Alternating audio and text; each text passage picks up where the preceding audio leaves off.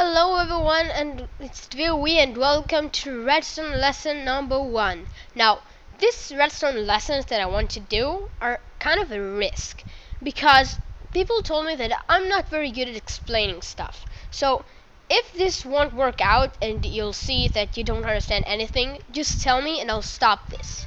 I will only continue this if people will like this and use this.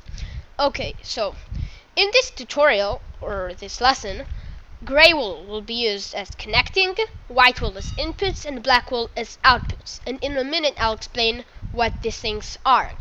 Okay, so the first thing you want to know is what is redstone. This here is redstone. It looks like this as an item. You can place it on the ground, like so, all that. And this here is a repeater, like that. Now, what redstone does is that if an input is powered, it powers the redstone near it. So like this thing is an input, this, and it powers this redstone here.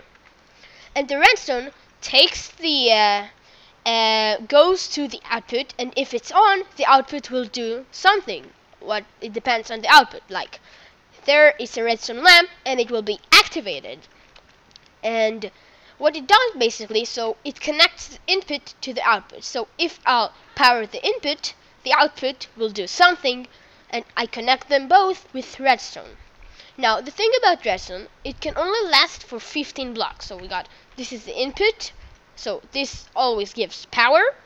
So we got and this is the 14 block. So this is the 15 block and this is the 16. And in the 16 block, the redstone is not powered anymore because it just can't be after 15 block. So that's why they invented redstone repeaters, which are these things. What redstone repeater does is that it basically repowers the signal.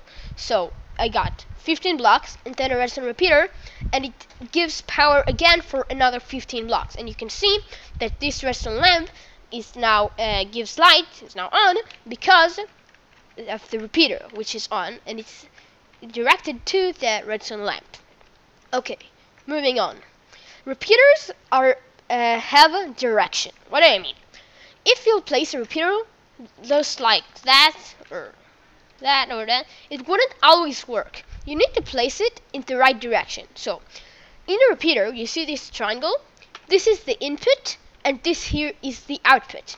And if I'll put it like that, the input is not receiving anything, and the output is blocked because he thinks this here is the output.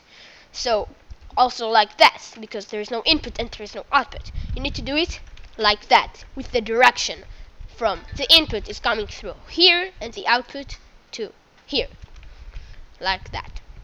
Okay, so now I'll show you all the kinds of inputs. We got lever. Lever powers the redstone for constantly until you flip it. So if you flip it down, it will power it constantly, and if you flip it up, it won't power it constantly. Okay, so next up is a button. A button is something that powers the redstone for a short amount of time, like that, exactly for a second. Okay, next up is wooden pressure plate and stone pressure plate. They're both the same, so if I'll step on the wooden pressure plate or on the stone pressure plate, it will give power, like that. But the only difference between them is that if I'll throw an item on the wooden pressure plate, it'll also give power, and on the stone pressure plate, it wouldn't. Next up is this redstone torch, what you saw over there, and it just gives power constantly, no matter what. This thing here is tripwire hook. What you do to make this is you take tripwire hook and you need string. Take 2 blocks. You put tripwire hooks on each of them, like that, and you put string in the middle to connect them. And then if I'll go on the string, if I'll step on it, it will give power. And same with throwing an item on it. Okay, now I'll show you all the outputs. Okay, so there are a lot of outputs. The first one is a dispenser. A dispenser dispenses the items in it. So if I'll give it power, it will shoot a random item from the 3 I put it in. So I'll give it power and it will shoot. It can do it again and again until it runs out of items, and then it can shoot nothing. This is a redstone lamp. When you give it power, it gives light. Kaboom. This here is a note block. Now, you can't hear it because my sound is turned off, but it just gives sound, like a note or something. That's all. Okay, wooden doors. We all know wooden doors. You can open it or close it by right-clicking it, and you can do it with giving it power. Same with iron doors, but with iron doors you can do it in hand. Fence gates are just like wooden doors, and so the trap doors, like that. Okay, so these two are pistons. This is a normal piston and this is a sticky piston.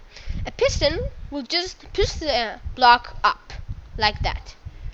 A sticky piston won't only push the block up, it will also retract it, because it's sticky. And the block sticks to it, and that was a bug, and I don't know what happened. But basically, just push it and retracts it. And the last one, which everyone knows, TNT.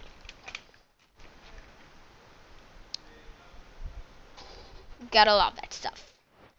Okay, so now normally if you want to power redstone, you'll just need to connect it to an input. But redstone can be also powered through blocks. Now, the blocks can't just power redstone. So if I'll have something like this, it won't just power the redstone. If the block is connected to an input, then it will power. So this input is not connected to the redstone, it's just connected to the block. But this powers the block, and the block powers the redstone, like that. But the redstone can't give power to the block and the redstone. Only an input can power a block and then a redstone. And of course, more stuff, and I'll get to that, like an output. Output can also get power through a block, like that. Just opposite. You get the power through a block, and you give the power to the output through the block. Okay, so repeaters are very neat because they're also an input and an output at the same time. The part of the input can receive power through blocks, and the part of the output can also receive power through blocks.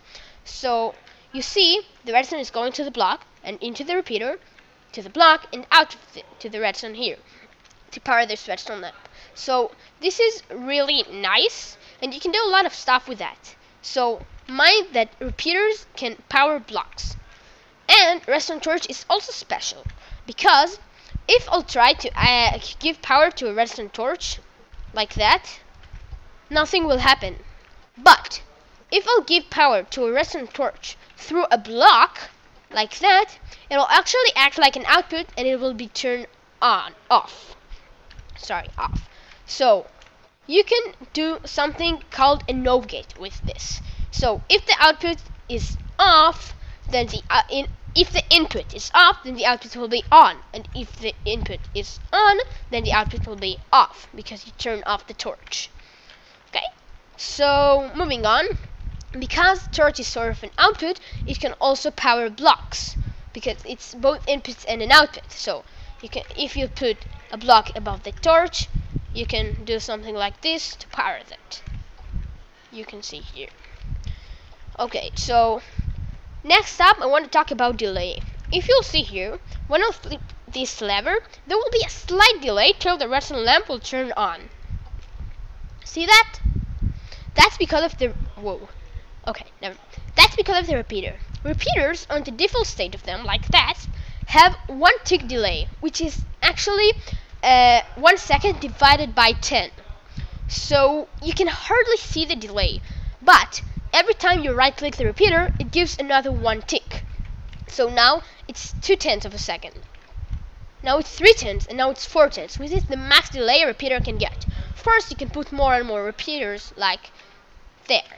Okay, so here I got 4 ticks plus 4 ticks plus 2 ticks, which is exactly a second. So this is exactly a second, so till the redstone lamp will turn on or off. Here I just got a redstone torch ladder, like those, so you can take the signal up easily. And I use the input-output to get it through the blocks, like so. Okay, so redstone torches also have a slight delay. Each redstone torch is exactly 1 tick of a delay. So now I got the input divided into 2 ways. So it goes to the repeater here with 2 ticks, and to these 2 torches. And these 2 redstone lamps will be activated at the exact same time, because they both have exactly 2 ticks of delay. So mind that when you're building with redstone torches, it has delay. So if you need to be specific on timings, watch that. Okay, so that's it for lesson 1. Now I got a bit of a challenge if you really understood anything. So there is a challenge.